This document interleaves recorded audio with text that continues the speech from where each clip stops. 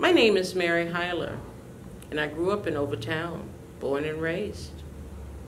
I come from a pioneer family that came from the Bahamas. Back in the day, it was a really unique time. You didn't know you were poor because you had the camaraderie of the whole community. I grew up singing at an early age. My mother started me in the church at the age of 3. And from then to now, I'm still singing. 71 years later. Those were the good times. Walking to school, playing along the way, making new friends every day,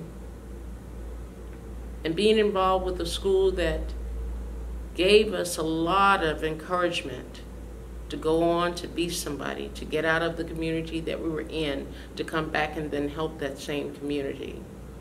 And that has been my goal all of these years. I sing the songs to portray that.